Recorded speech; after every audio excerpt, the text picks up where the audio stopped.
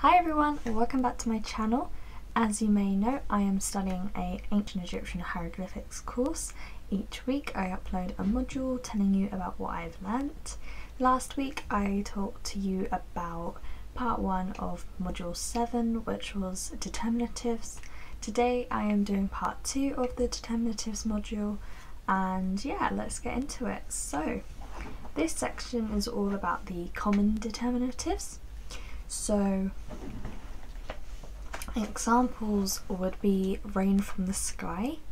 This was very popular to represent rain, dew and storms. As we know from previous modules, water was such an important thing, especially the rain, to the Egyptians because it helped fertilise the land and also encouraged the annual flooding of the Nile, which was their most important time of the year.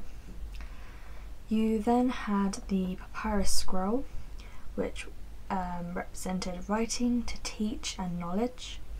As we know from and also previous modules, it was only a select few that were able to actually write hieroglyphs, and they were viewed as very wise.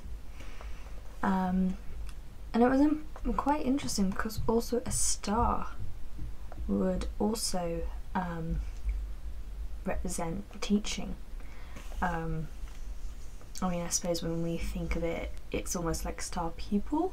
But yeah, I'm definitely gonna have to look into more about how a star represents teaching. Obviously, boat on water was very important. This was to represent just a boat to sail or to travel, but also we know that during the afterlife they would travel by boat to the underworld. It was a big part of their final journey. Legs were a common determinative. These represented walking, journeying, travelling, or even to just come near. Bird pecking fish. This obviously represented fishing and obviously was a big part of men's occupations. A lot of them were either farmers or fishermen. You then had a quail chick with a sickle, and this actually meant soldier. So again, that's another one I'm gonna do a bit more research on. Then you had the sacred ibis on standard, and this represented the god Thoth, who we know created the hieroglyphs. You then had the scribes' tools, so these represented the scribes themselves, or to represent writing or to write. The scribes were the only people able to do the hieroglyphs, so yeah, it was quite an important hieroglyph back then.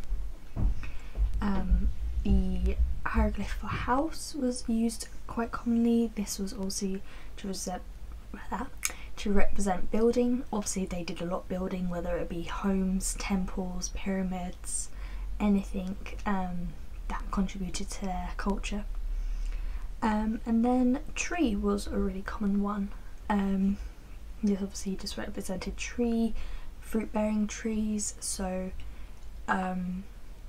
it could have been their occupation, whether they were a fruit farmer, or obviously we view trees as life-giving, so you know, rebirth, nature, it was an important part to the ancient Egyptians. So yeah, that was quite interesting. Images of gods and kings as determinatives, so many gods had their own individual imagery. Symbols of kings or deities were placed alongside names and other words depicting royalty. This added great emphasis, as we know it was all about being extra. Each king wanted bigger and better than the last. So these hieroglyphs would include seated gods, seated kings, seated king with like a scepter, even the king wearing the crowns that represented either Upper or Lower Egypt. So it showed their position. But even like the men and women that were living there were also big determinatives. They were very two common hieroglyphs. As stated in previous module, there was 55 hieroglyphs representing man alone. Pictures of men were used as a determinative to note gender, social status, age, occupation or characteristic. Women hieroglyphs were used to reference gender, occupation of either a mother, a wife or a queen, and as a support to men. So you really see the submission of women and the lack of opportunities that they had. It was, if you were a woman, you stay at home and look after the family, or if you were lucky enough, you were the Queen of Egypt.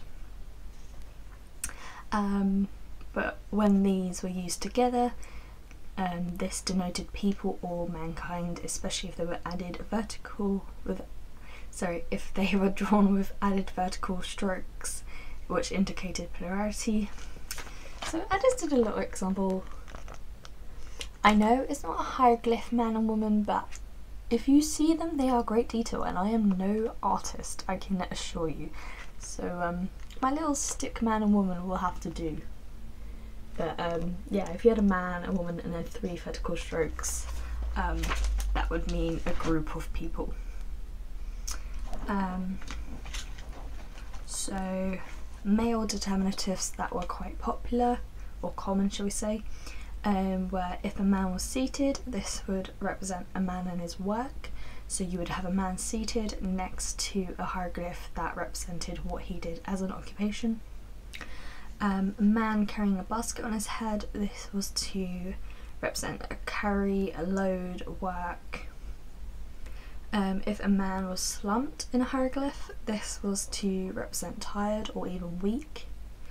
Man dancing was dancing, joy. I watched, you may have done, I don't know. There was actually a documentary, and the Egyptians loved to dance, especially when they had festivals towards the gods. Dancing was a really big important role. It was showing honour to the gods by dancing, so that was quite cool. If a man had his hand to his mouth, then this would represent eating and speaking. If a man had raised arms, then this was to represent worship, begging, prayer and even hiding. And then a man with a wall, this was to build, to found. Again, that building was a really big thing back in the ancient Egyptians. And then female determinatives, there was the woman seated, so this would show female gender or feminine activity. A woman pregnant, so represented pregnancy, to conceive. Woman giving birth. A woman breastfeeding, this represented a nurse. And a woman wearing a crown, which was the queen. So yeah, you can really see the difference between a man's role and a woman's role between the glyphs. Yeah, so most of these are self-explanatory. Others were used with an accompaniment of a specific female and male image. So you would have, say, a male and a female, and depending what the accompaniment glyph was, it could be mother and son, it could be son and daughter, and yeah, so it really depends on like the grouping. You have to like match it up, create that story in your head of, okay, this is what I know, this is what that means, and then decide what the meaning is behind it. So yeah, I've really enjoyed this module. Definitely one of the harder ones, I would say.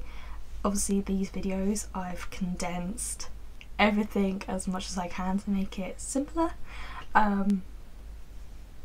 But yeah, I have an assignment to do this weekend, and then next week I will be going on to module 8. I cannot believe it, I'm almost on module 8 already. I've only got 8, 9 and 10. Yeah, this course, I'm really enjoying it. I'm loving what I'm learning. There's some things that I recognise from like documentaries I've watched growing up, and then some things that are completely new to me, and that's amazing. So yeah, thank you so much for watching. I hope you've enjoyed. I know quite a few of you have followed me from the beginning doing this course, so I really appreciate your support. Do hit the subscribe button, the like button, and leave a comment down below. Any questions that you have about this, I'll be happy to answer them, and I will see you in the next one. Bye!